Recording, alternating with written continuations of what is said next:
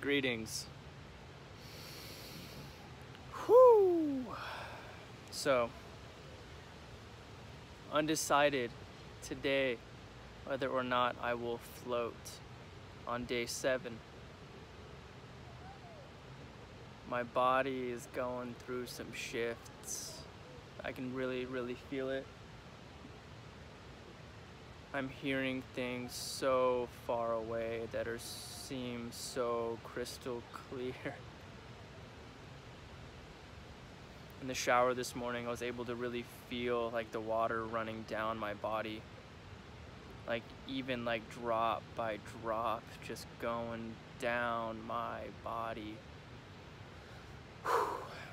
I left the tank last night feeling super hyper aware and super hypersensitive and just super attuned to another frequency. It feels like perception seems to be shifting.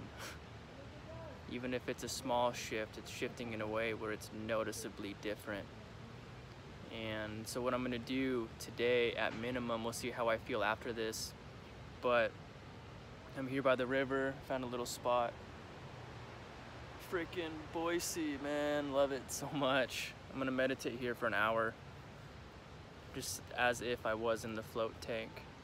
Yeah, people floating that like 60 yards from me, and I can hear them like freaking nothing. It's nuts. So I'm gonna really see how this plays out, and we'll see how I feel afterwards if I want to still float tonight. But I'm feeling like calling day 7 a day of rest and integration, because I want this process to be beneficial. I don't just want to do 30 days in a row to say I've done 30 days in a row. I want it to be an actual beneficial process in which I learn, in which I can freaking apply what I'm learning and integrate the lessons that are coming, or the feelings that are being brought to the surface, or the senses that are being like attuned and fine-tuned. Like if I'm just doing this for a number, for some goal, for my ego, what's the point of even doing this? So day 7, rest and integration. Let's see how much different pure meditation feels like. I'll be back here in about an hour. Thank you.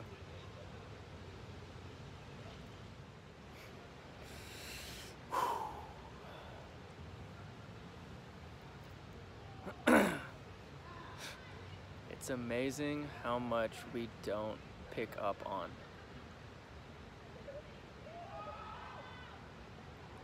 It's amazing how much we miss all day, every moment, internally, externally, whichever.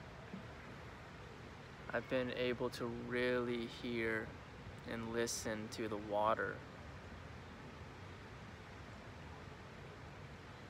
Like over there, and over there, and over there, and over there, and over there, and right here, and right here, like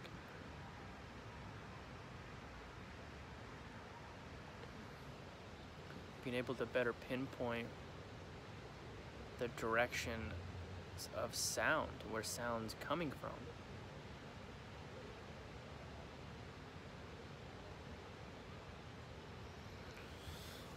Whew.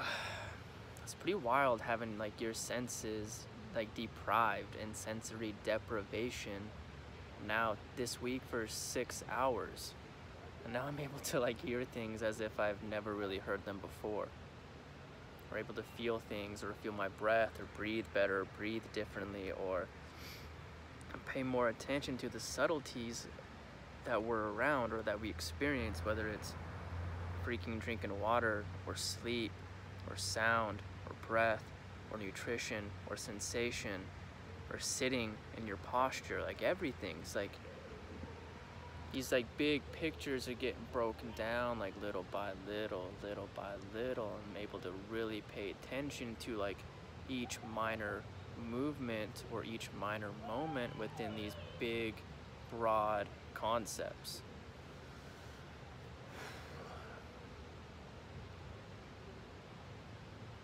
It's amazing how healing nature is too. Just being out here, I feel way better now.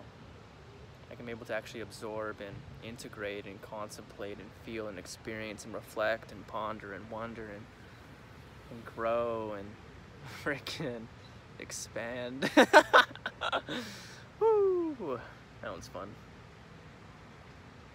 I don't know right now. Day 7 in the books. Probably won't float tonight. We put chemicals in on Sunday night that you shouldn't float right after to keep the water nice and clean for everybody. So probably just gonna chill, work on some things, reflect some more, work on a program I've been developing, and really put this newfound information, this new sense of grounding and balance into play. And we'll see what comes of it. We'll see what thoughts can flow through this calmer state of presence or beingness.